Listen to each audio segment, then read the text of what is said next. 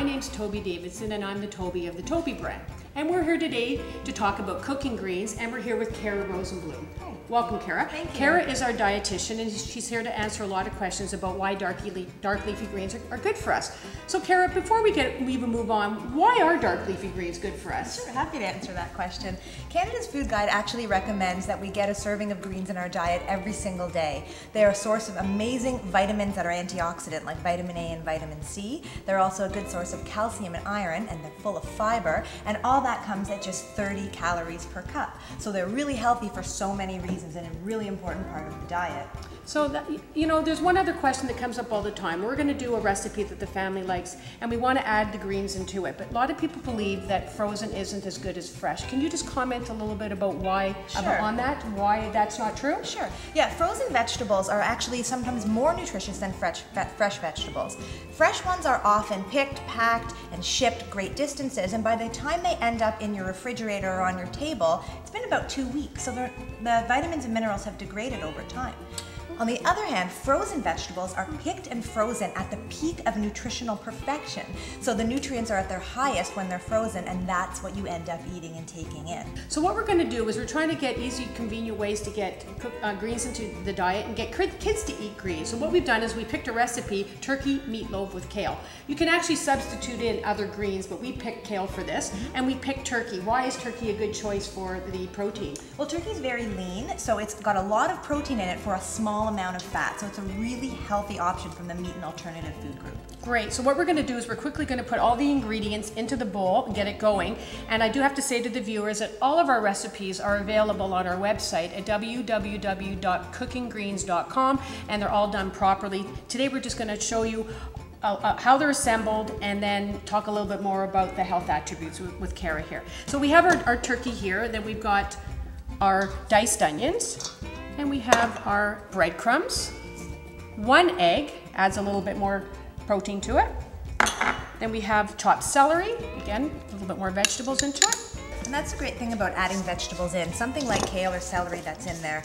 For children who don't love eating the vegetables that are on the side of their plate, at least you know they're getting some because they're going to eat their meatloaf. Yeah, and exactly. I always say it's a good idea to serve vegetables as side dishes as well. Always, you want to fill half the plate with vegetables. But for those who don't eat it, you're going to sneak some in as well. So it's vegetables two ways, beside it and right in it. Exactly.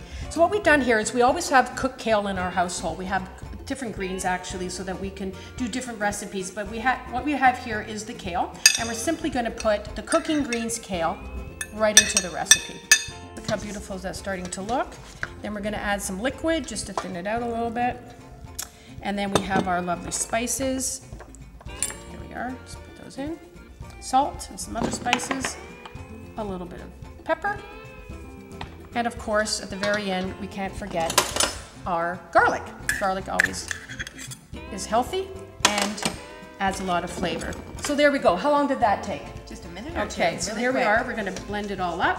So really what we're trying to do is take everyday recipes, add greens to it that you wouldn't even think of. So meatloaf, hamburgers, there's chili, there's so many other ways we can do it. So all we're simply going to do is put it into our well-greased pan.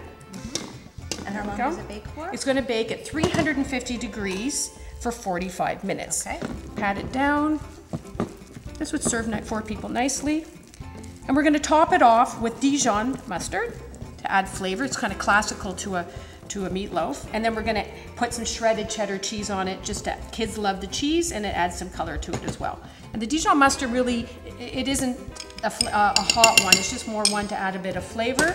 And it's optional too. It's something that you don't really have to put on. So I'm going to put it in the oven, again, at 350 degrees for 45 minutes. And there it is, ta-da. Doesn't that look wonderful? Fabulous. Our kale and turkey meatloaf with a bit of Dijon mustard and some melted cheddar cheese on top of it. So let me just walk you through the rest of the meal that the family is going to enjoy. We have our designer's mix as a side dish here that we simply made with garlic, olive oil, and some sea salt, and I put in some sun-dried tomatoes.